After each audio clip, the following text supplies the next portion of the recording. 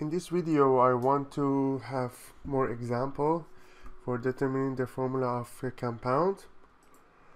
So that's the procedure that we saw in the first part. We obtain the empirical formula, compute the mass corresponding to the empirical formula, calculate the ratio, and then finally we calculate this ratio, molar mass divided by empirical formula mass.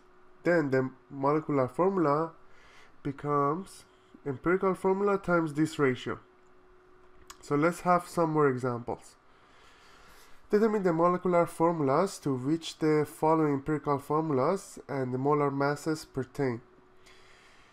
So here we have SNH, sulfur, nitrogen, hydrogen, and we have 188.35 gram per mole. This is the molar mass. So the empirical formula is SNH, so the atomic mass of sulfur is 32.07, atomic mass of nitrogen is 14.01, and hydrogen is 1.008. So in total we will have 47.09 gram per mole.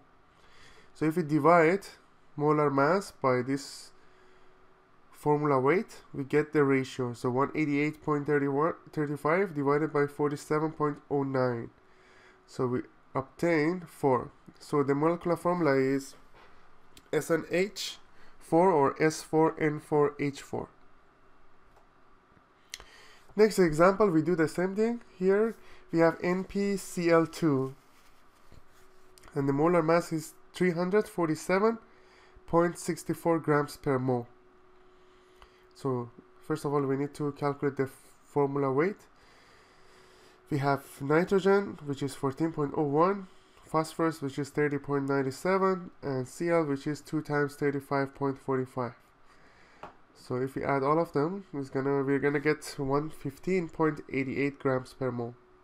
Then we need to find the ratio. 347.64 divided by 115.88 gives us 3. So the molecular formula will be this times 3.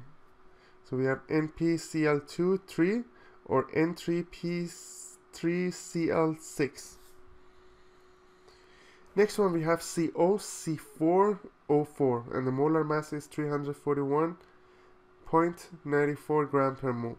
So cobalt is 58.93, carbon we have 4 atoms, 4 times 12.01 plus 4 times oxygen. So we will have 170.97 grams per mole. So here molar mass is 341.94 divided by 170.97, we get 2. Molecular formula will be CO2 C8O8. The most common form of nylon 6 is 63.68% carbon, 12.38% nitrogen, 9.8% hydrogen, and 14.14% oxygen. Calculate the empirical formula for nylon 6. So we have 4 elements. If we assume we have 100 grams, we do the same thing, assuming 100 grams of nylon 6. So 63.68 grams carbon, that's the atomic mass. 1 mole of carbon contains 12.01 grams C. So we can say here in 1 mole of nylon 6 we have 5.302 mole of carbon. We do the same thing for other elements, for nitrogen, for hydrogen, and for oxygen. So we obtain this number of moles, okay, and then we divide it by the smallest number. So here we have 5.302 divided by 0.8837, we get 6. The other one is 9.72 divided by 0.8837, we get 11, and the other one is gonna be almost 1.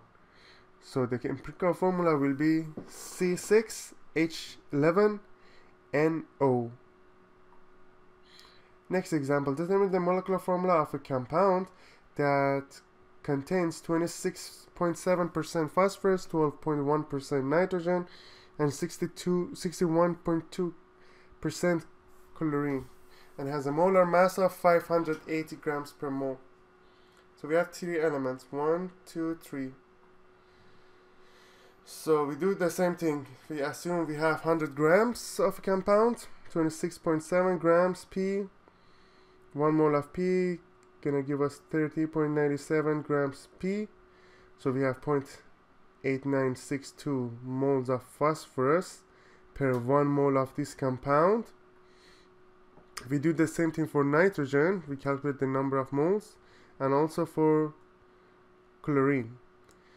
So if we divide chlorine by this number, we get 2 of chlorine, 1 phosphorus, and 1 nitrogen. So the empirical formula will be PnCl2. So let's calculate the formula mass or formula weight. Phosphorus is 31, N is 14, Cl is 35.5 roughly, times 2.